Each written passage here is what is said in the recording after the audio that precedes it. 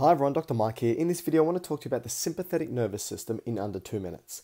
Now the sympathetic nervous system is known as our fight or flight response, and it gets activated in times of stress and fear, and its job is to keep us alive in that moment.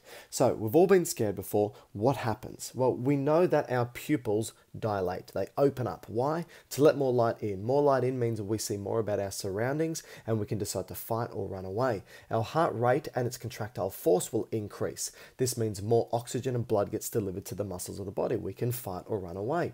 The respiratory tract, it dilates, opens up, more air gets in, more oxygen to the muscles, we can fight and run away. The blood vessels will either constrict or dilate depending on which ones. Those of the heart will dilate, but those of the skin will constrict. This means blood gets redirected from the skin to the muscles of the body. We can fight and run away. It's also the reason why we look pale when we get scared.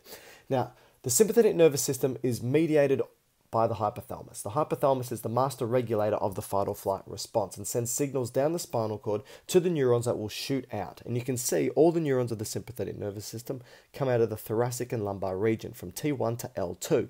The first neuron, known as the preganglionic neuron, is short. The postganglionic neuron is quite long, and that goes to the target organ. The preganglionic neuron will release acetylcholine as its neurotransmitter, and the postganglionic neuron will release noradrenaline, also known as norepinephrine.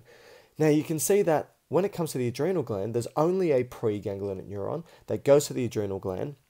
It releases acetylcholine, and the adrenal gland will release adrenaline. Adrenaline is a hormone that jumps into the bloodstream and tells all of these structures to do their job. In addition to that, cortisol will be released, which is a stress hormone, and that helps release glucose from the kidney and also the liver so we can use for energy.